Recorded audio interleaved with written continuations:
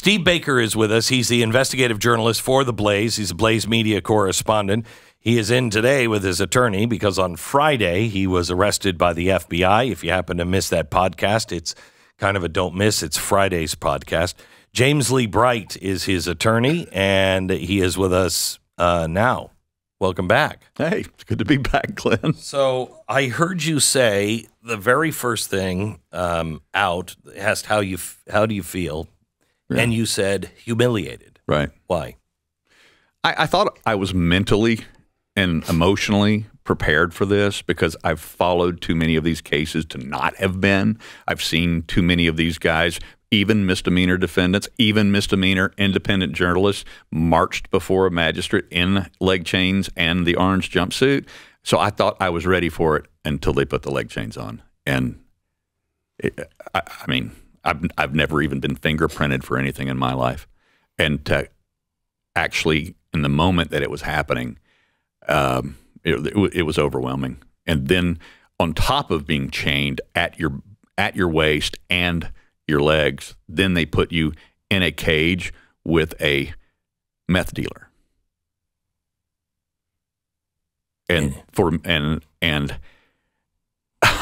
of course Lee can speak to this better than I can, but the process of putting a nonviolent misdemeanor defendant who has been utterly and totally cooperative since the very first phone call from the FBI over 2.5 years ago, it could have been just an order to appear. I could have walked in with Lee, both of us with our jackets and ties on. We could have sat in the gallery. They call us up. We stand before, just as they did for a felony defendant that day. But I'm guarded by U.S. Marshals with leg chains on. So how many misdemeanors, Lee, have you done where they're in leg chains? How many times do you see that? In a case like this, almost never. I've got clients right now that are charged with felony drug cases that we are negotiating with the DOJ for voluntary turn-ins. There's an active warrant on one that I was speaking with this morning, and the DOJ is working with us to do a voluntary turn-in to a magistrate. We'll do a same-day hearing. She'll process through pretrial services and be out. No leg chains, nothing. This was determined by the DOJ in Washington. They had us turn Steve into the FBI at their headquarters, 7 a.m., walked him through, processed him, put him in leg chains and a waist chain, handcuffs to his waist, and then took him directly to the marshals down at the Cabell building here in Dallas. Yeah, no, I don't remember anybody in leg chains and irons for BLM setting cities on fire. No, in fact, most of those were just catch and release if they bothered to catch at all. In fact, most of them had their cases dismissed, and then many of them have been awarded cash payouts from the government because they were, unfairly arrested or prosecuted, because obviously we had to understand what their frustrations and what, made them burn a building down. So I was really encouraged by the op-ed that came out from Jonathan Turley this weekend.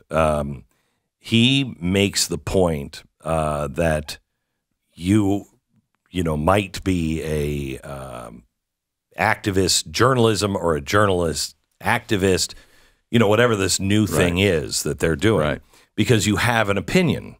And Stu and I were talking about it earlier this morning. Yes, you have an opinion. I have an opinion, but that doesn't mean that you are finding the story you want to find. You can still have an opinion on things, but as long as you're honest enough to say, I'm going in and I don't know what's going to happen. I have an idea what could happen, but I'm going to tell the truth no matter which side it falls on. Is that who you are? Well, see, that's the thing that obviously not only the charging documents themselves, because the charging documents are what they call the statement of facts. They are, in fact, specifically put together for the purpose of constructing a narrative for prosecution, out of context comments. More importantly, and this is the key, Glenn. Look, I'll tell you what. Let me let a NBC, the court reporter, the guy who does every one of the cases, J6 cases for NBC. He's there every day. His name's Ryan Riley. And he tweeted out yesterday. He said if it wasn't for Steve's language on January 6th before he entered the Capitol, and then after that evening, this case almost certainly wouldn't have been brought. Okay, so well, that's wow, that's interesting here in America. Let me go through the actual charges, and let's take them one by one. Absolutely. Can we do that? So of course. here are the charges.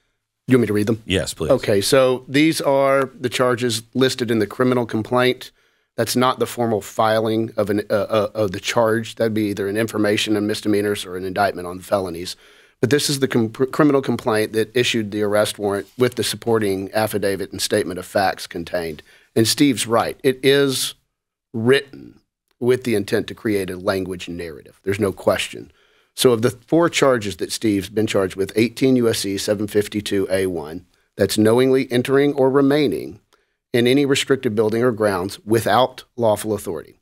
That's the one that carries up to a 1 year in jail penalty, minimum of 6 months. 18 U.S.C. 1752A2, disorderly and disruptive conduct in a restricted building or ground. 40 U.S.C. 5104E2D, disorderly conduct in a Capitol building. And then 40 U.S.C. 5104E2G, parading, demonstrating, or picketing in a Capitol building. Okay, so I don't know, I'm sure you know this now, I don't know when you found out, but the Speaker of the House released 5,000 hours of videotape, much of it centering around you, and showing that you weren't parading or picketing or being disorderly at all. Ever. Ever. No, not at all. So how do they make that charge? That's going to be fascinating to see. I mean, you know, this is, and again, I don't want to get into being the legal expert or even trying. I mean, I did stay at a Holiday Inn Express last night, right. But the point being is that they always, because I followed so many of these trials, they always overcharge, but that's not just J6. That's DOJ. Always. And that's to scare you into a quick plea deal. Correct. They get their, their notch in their belt and their points towards whatever their next, career advancement goals are. And that's essentially what's happening here. Technically, yes, I went in the building. Okay, so if that is a crime, then it is a crime. But if charges. hang on. If that's a crime, then the crime has to be punished equally.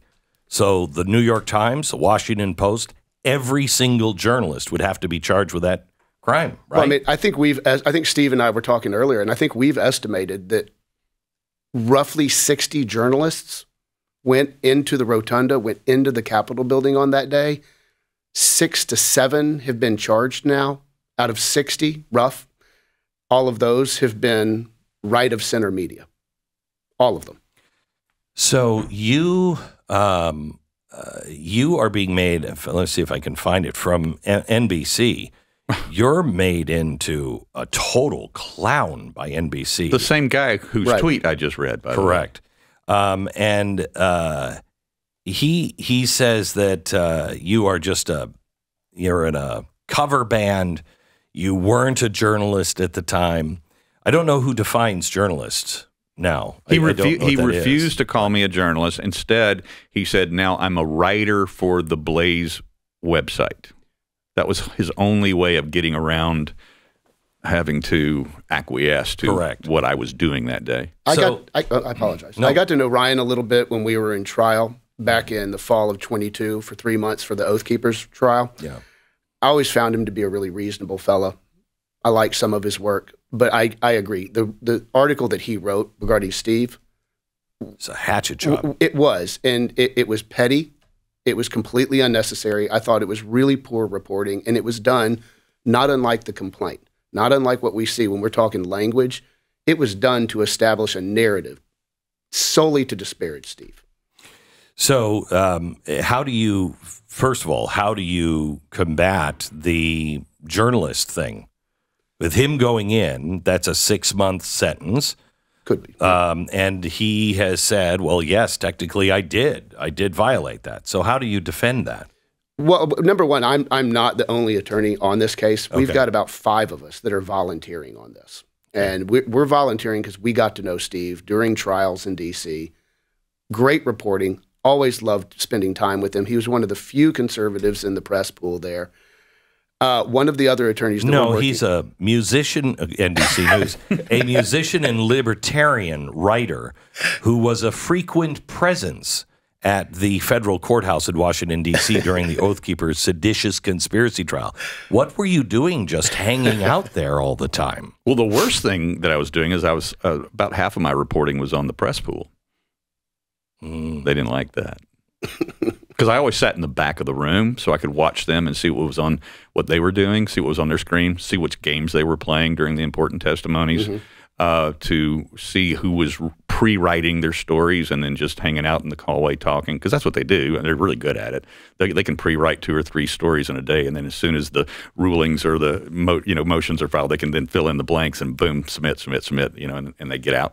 And then more importantly, I was able to show on certain very significant testimonies how the comparison of how the various journalists withheld because see, we all know it's not that they lie, it's the lie of omission. It's when you're only covering the government's case in chief and their witnesses, and then all of a sudden they get out and go for coffee break during the cross-examination. How can you tell the truth about what happened in that trial?